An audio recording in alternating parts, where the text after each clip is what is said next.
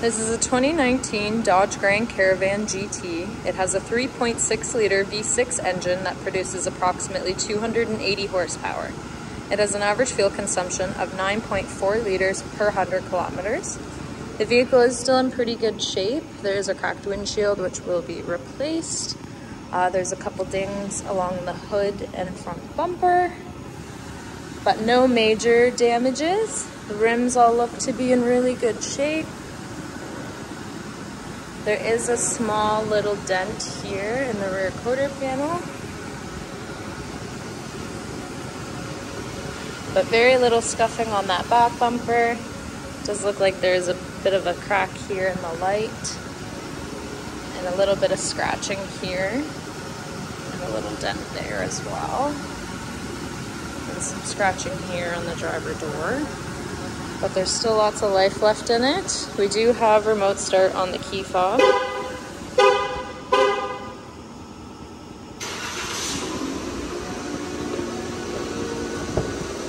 And getting in here, you have your window controls. And we've also got a window for the back windows as well. They've got powered seats, and they are fully leather in the vehicle. We do have a little bit of wear in this one here, but the mats are in really good shape. You've got your light controls for your interior and your headlights as well. Up on the steering wheel, you've got your cruise control settings and your hands-free calling and music control.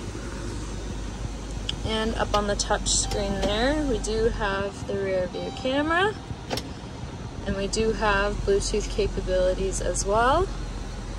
You've got your climate control down here, heated seats in the front, and your heated steering wheel as well. You've also got eco mode, and this is a button here to turn on the power for your plugins below. There's a little storage area here. Down here you've got two 12-volt plugins. And on the other side of the cup holder, there is a little change storage compartment there. And down and below there is some storage as well. Up top here you do have a little sunglasses holder with the mirror that shows you the back seat. And then we've got buttons here to control the sliding doors and also the power lift gate. And we'll take a look into the back seat. You can pull here, or there is buttons on the key fob as well. You've got the two captain's chairs in the middle. There is also a button here to open up the door. And looking up here, we do have quite a few storage compartments. There's 4 going all the way to the back. And then we do have your own climate zone control here for the vents up top.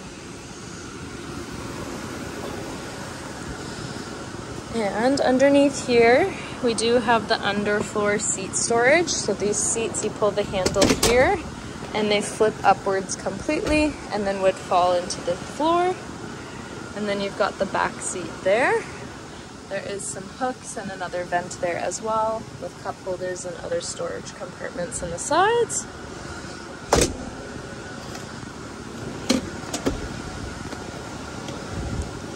And on the insides of the doors as well,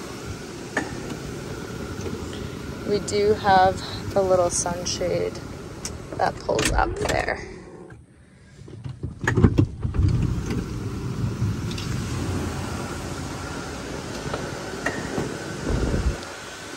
And in the very back, we do have the power lift gate.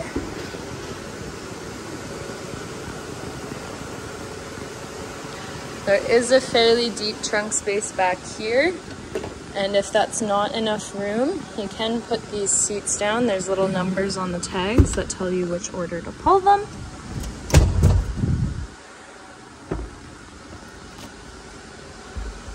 And it brings that seat down for you to give you some more room.